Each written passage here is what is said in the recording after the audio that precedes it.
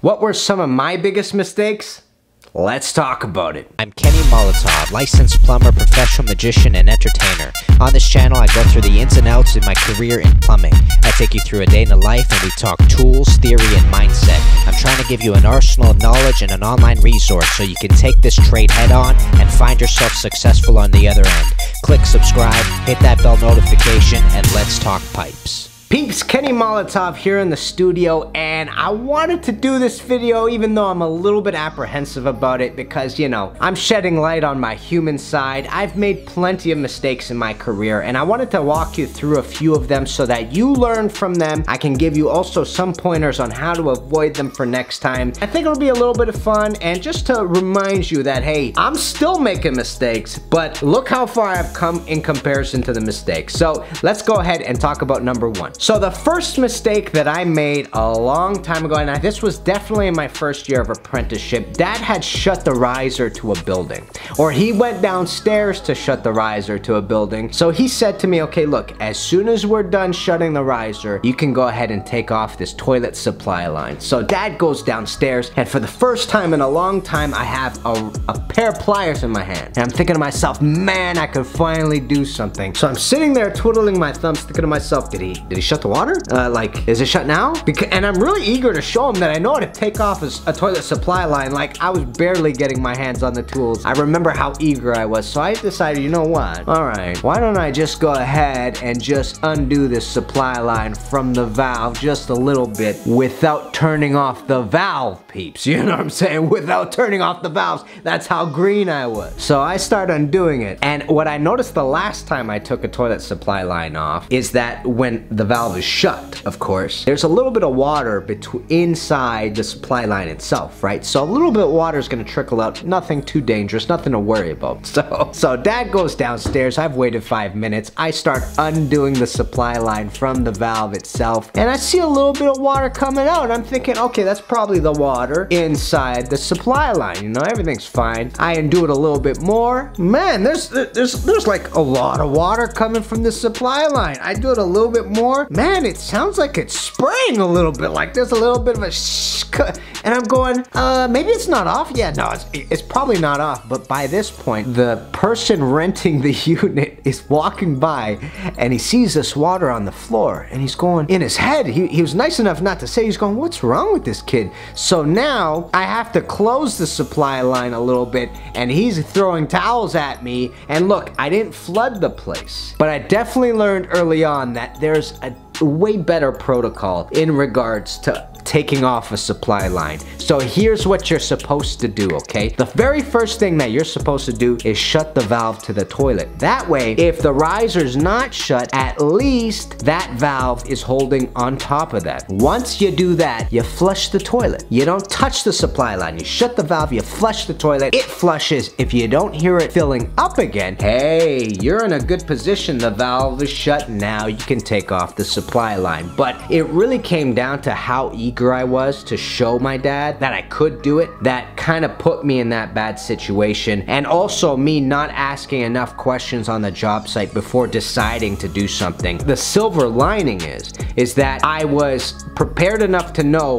not to take the entire thing off altogether. So all I had to do was close it tight. It saved a really bad situation that could have happened. So peeps, if you are taking off the supply line, first of all, make sure you ask your journey person if that's the right thing to do. Second of all, make sure they're over your shoulder watching. You know, it's better for them to be there. And third of all, close that valve, flush that toilet. If the tank's not filling up, you're a-okay to take off that supply line, you know what I'm saying? All right, so as embarrassing as it is, let's get on to my second major mistake. So we had to shut a riser again. After you shut a riser, what you're supposed to do is go down and drain the line, because if you're working from the 8th floor, there's still water in that line. You gotta go at minimum to 7 to drain it. So I went down to 1 and I drained it inside the person's shower, but I also turned on their vanities. Now, one thing that you have to know is that we typically basically stick to the shower now, and we don't turn on the vanities for this exact reason. So here's what happened. The faucets that were inside this unit were really fancy, and I think they were like German imported faucets. So the way they worked, it was a 3-piece faucet, and you had the 2 knobs, and they turned a certain direction to turn them on and a certain direction to turn them off. But the problem is that they were like forked or crossed, and you couldn't tell if turning it to the left was shutting it off or turning it to the right was shutting it off. That was the major issue that I had when we went to go turn on the riser afterwards. So I had gone back into the unit after we did the repair, and as I'm standing there trying to turn it off, and I'm thinking to myself, wait a minute, does it turn off counterclockwise? One counterclockwise, one clockwise, or do they go against each other, or do they both go in the same direction? I couldn't remember. So I thought I had shut them off. Then we turn on the riser, and I'm not in the unit anymore. We turn on the riser, and thankfully I thought to myself, you know what, I should just go double check. And I walk into this unit just to hear water going, and it's going shh. And as I get there, I see the water just got to flood level rim, which means water's coming out and hitting the floor, and there wasn't a ton of water on the floor, thankfully. But here's where it got a little bit messy. I probably shouldn't tell you this part, but I figure, you know, we're a community, you gotta know how I screwed up. This is what happened.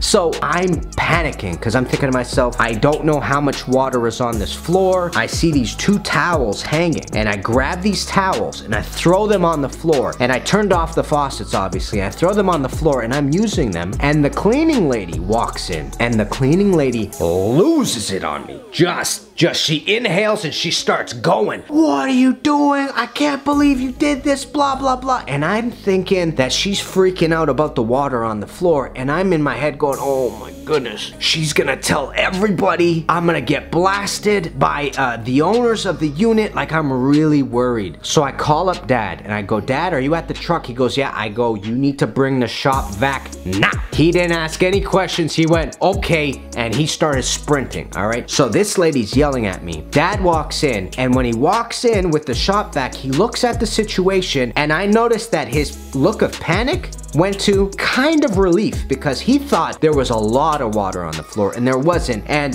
these 2 towels did a lot of the work for us. So the lady's yelling, and Dad's like, look, it's okay, madam, there's not a lot of water, just to eventually realize she's not yelling about the water at all. She doesn't care about the water. She's upset I took the towels off the rack and I threw them on the floor. So when we realized that, she was like, these are expensive. And here's the funny thing about this story. I didn't even remember taking the towels and throwing them on the floor. That was what was really messing me up about it. As she was yelling at me about these towels, I couldn't remember if I grabbed them off the bottom or off. I don't remember how it happened. I was in such panic mode that I just went ahead and I threw things down, I guess. As she's yelling at me, I'm like, what are you talking about with the towels? And then she starts describing how expensive they are, and more so the fact that she has to do laundry now, that I said, oh, you know what? I'm sorry. I panicked. I messed up. And the moment I apologized to her, she actually took a step back, because I was arguing with her the whole time thinking that she was upset about the water. She wasn't. She was mad about these towels. I'm freaking about water damage, and she's like, dude, now I gotta do laundry again. And so the moment I realized she was yelling about the towels, I said, madam, look, I'm so sorry. I panicked. I didn't know what to do, and I guess I took them off and I threw them on the floor. And as soon as I apologized, she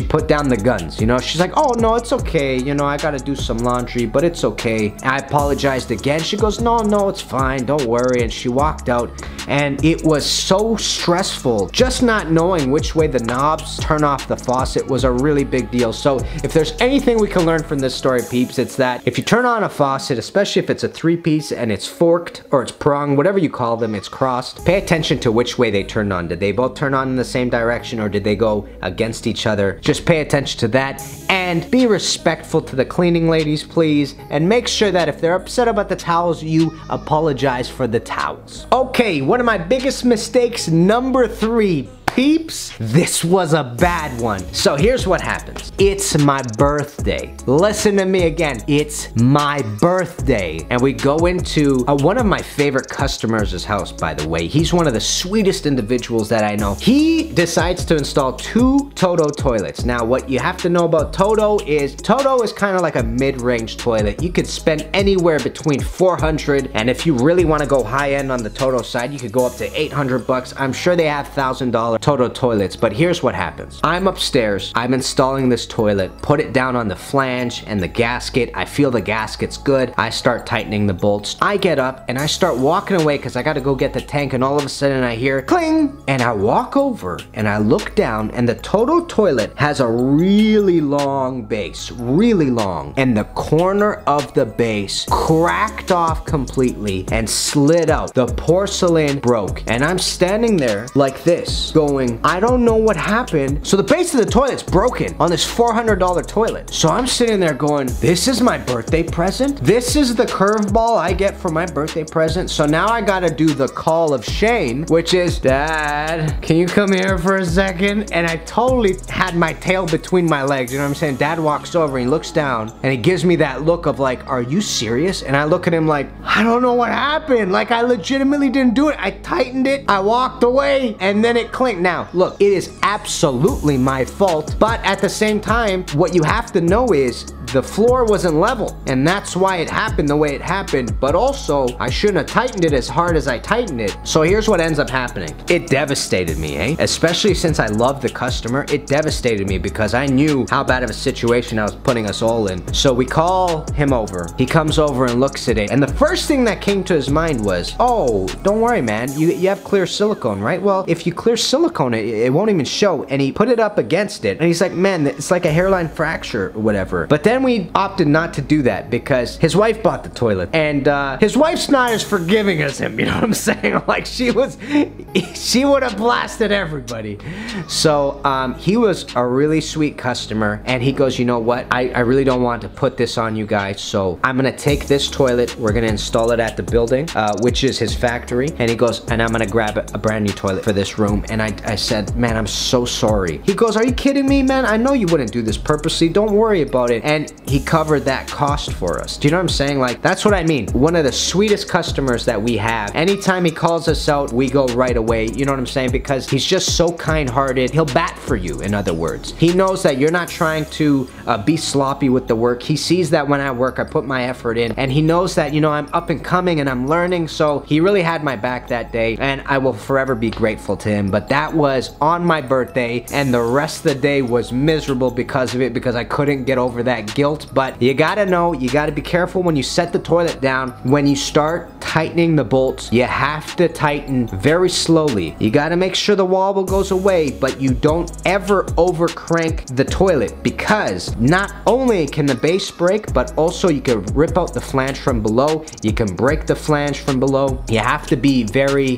what's the word? Very non-heavy handed with toilet tightening, in other words. And that's what I learned from that job site right there. All right, mistake number 4, and I am sad to say I've made this mistake more than once. Don't kill me, peeps, but it's happened, and I work really hard for it not to happen now. And it's this: you're snaking a drain, but you're at an elevated level. You're snaking this drain, and it's going down a vertical pipe just to eventually realize, oh, the snake is done. Oh, it's out of my K39. Oh, gravity is taking the snake. Oh, let me try to grab it. Gone. Snake goes down the drain like your hopes and dreams, you know what I'm saying, peeps? So here's something I've done twice, and I remember doing it each time because, man, let me tell you, the panic that goes through your body when the snake leaves your machine and is never coming back was legit. It's something that's gonna remain with you for the rest of your life. Here's the good thing about it, and here's how I make sure it doesn't happen again. The good thing about it is in both circumstances, we were able to retrieve the snake, because the worst thing that you can imagine is a snake goes down a person's main drain and it just sits there. Water isn't gonna take the snake out into the sewer because it's too heavy for water to take into the sewer. You need a very large discharge in order to be able to do that. So thankfully, both times we were able to retrieve it. The first time it happened with my K39, which is a handheld machine that when you pull the trigger, it spins the snake into the drain. What you normally do with the K39 is you lock it, you feed it, you let go, and it basically continues the snake going. You lock it, you feed it, open. Lock it, feed it, open. And on the way out, I opened and I pulled out, and the snake came out at the same time, but it was still going down the drain, so momentum took it. But thankfully, Dad knew the building well enough that he traced the line and found the clean out where the snake was sitting. That was one of those moments where my journey person, also my father, was a superhero in my eyes, because the guilt automatically went away when he got that snake. I felt so much better. Anytime I go in with the K39 now, first of all, I don't do large distances with the K39 unless I absolutely have to. Second of all, anytime I'm feeding it in, I will actually pull it out a little bit. I'll stop the rotation. I'll unhinge it. If I have to, I'll hand feed it, and then I'll lock it and I'll do it again. So in other words, especially when I'm getting further and further into the drain, the K39, I'm very careful to make sure that I'm not just yanking it out so that the snake goes in. The second time that I made this mistake was actually with the K50. Now, the K50 has a tendency to get really heavy really quick. Let's not even talk about the K1500. If that thing leaves your hand, game over. I've had situations, Dad and I have had situations where we couldn't pull it out of the drain. It was that heavy. But here's what you have to know. I'm gonna do an entire video on the K50 for you so you can see how I lock this in. There's a way of locking in the coil so that it doesn't leave you. And there's a couple of tricks that we have to make sure that that doesn't happen. But what was happening is I'm pulling down the lever, letting it spin, I'm feeding it, letting it spin, feeding it, letting it spin, and then all of a sudden I have to get the next coil. So I take the snake here, I leave it just like so slowly to see if it will not fly into the drain, and it looks like it's holding. I go to grab my next coil and all of a sudden I hear doof, doof. I look, the snake's gone, disappeared like a magic trick. It's gone. And the owner saw the whole thing and he jumped up to try to catch it, but no, he couldn't. It was gone. And he looks at me and goes, "What do we do now?" Oh man, let me tell you the panic, because he's got a finished basement, all right? And that's where it went down. So we had to go downstairs. Thankfully, the tenant wasn't home. We had access to the unit. We walk in, we find the bulkhead. We had to cut a small hole to access the clean out, and there it is. I'm looking at the snake right there. We had to do a little bit of damage to get to it. I felt really guilty, and that cost was on us. At least we were able to retrieve the snake again, which was also a blessing. If that snake stays in there, anytime toilet paper is flushed, it's gonna catch that snake. Or if anything larger flushes, it's gonna get caught on that snake, and you're just gonna have bigger and bigger issues down the road. So retrieving it was always a blessing. So now what I make sure to do is that before I leave the snake, I lock it in, and I'm gonna show that to you in the K50 video when I'm able to make it. But make sure that you lock your coils before leaving them alone. Okay, my fifth and final mistake that I want to let you all know about, this was really, it's one of those stories that I tell people at parties just to let them know how far I've come. All right, so again, this is our first year of apprenticeship, or yeah, I think it's the first year of apprenticeship. We go to a job site, and on the job site, again, like my biggest frustration in my first year and first couple of years was I was never getting my hands on the tools, so I was always bugging Dad to get my hands on the tools. So Dad and I would get into arguments in the first couple of years because of this. So here's what happened. We get to a job site and we're renovating a basement, and Dad finally gives me a job, and he goes, "Okay, what I want you to do is drill a hole right here. We're gonna have to feed a pipe through here." I go, "Perfect, let's do it." I go grab my drill, I get the right hole saw, and then Dad points with his flashlight to a wire, an electrical wire going through, which is a 110 wire. And he goes, "Look, that's not live, but don't hit that wire on the way out because it's right on top of the wood that I have to go through." I go, "I got it." He goes, "No, seriously, you gotta watch for that wire. Make sure you don't hit it." I go, "No problem, I got it." He goes, "Look, it's a lot of damage to do. Make sure." I go, "I'm not an idiot. I got this." And I said those words. I swear on my life, I said those words. So Peeps, I'm drilling a hole upwards and it's above my head, and it's like at the height of where the ceiling's gonna be, right? So I'm drilling a hole upwards. And as you know, if you're drilling a hole, a lot of times, if you're putting a lot of force into it, you're gonna blast through that wall. So actually, as you get better at drilling holes, you'll learn at the end how to kind of maintain your drill in that situation. But here's what I'm doing. The wire's here and the wood is here. So I'm drilling upwards, and what I do is I take the wire and I lift it up. What I should have done was lift it towards me, because it clears the entire wood, but I lifted it up, and I lifted it from the side. So I'm going, and I'm like, man, finally I get to do this, and I'm sweating because drilling altogether is something you got to get used to, but drilling against gravity is something, man, even to this day would make me sweat. So I'm drilling against gravity. I got this wire up here, boom, I fly through the wood, and boom, I fly through the wire, peeps. The wire was decimated when I was done with it, man. There were 2 wires when I was done, and I'm sitting there going, ah, my dad is gonna be so mad when he sees this. And I just feel like such an idiot, like such a fool. And I'm sitting there going, man, what do you do? Like, he told you 3 times and you said, look, I'm not an idiot, So, man, I had to do the call of shame a second time. I had to go, Dad. Dad walks over, and I go, Dad.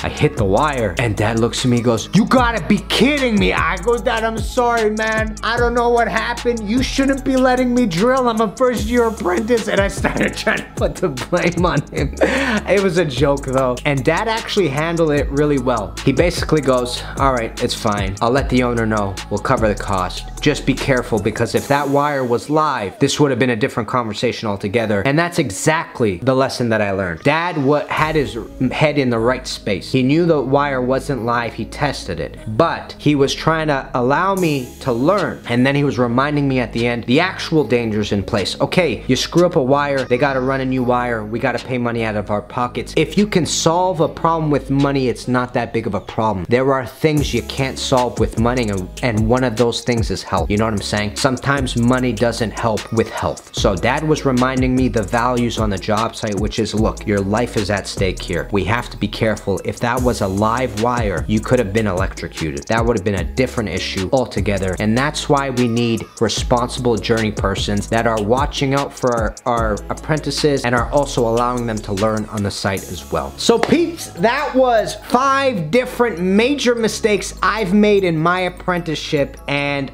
things that I've definitely been imprinted by. We have entire different protocols now because of some of these mistakes that I've made, which is what it takes, unfortunately, to learn. You know what I'm saying? It fortunately and unfortunately is the best way to learn, trial and error. So please learn from my mistakes. Now you know a few stories that really let you realize that, look, I'm just human just like you. I've made a ton of mistakes in my past, and I'm not done making mistakes in my future. You know, like, things are gonna come up, and maybe I'll be doing another video like this in the next year or couple of years. Let me know what you thought about this video. Let's share some of the mistakes you might have bumped into, or if you've bumped into these mistakes themselves. It'd be really interesting to see the community talk about this specific topic, and I'll see you plumbers very soon. Kenny Molotov, guys. Peace, baby. How can I really been addicted to you? All of my attention I've been giving to you. Caught up in my feelings, I got feelings for you. Caught up in my feelings,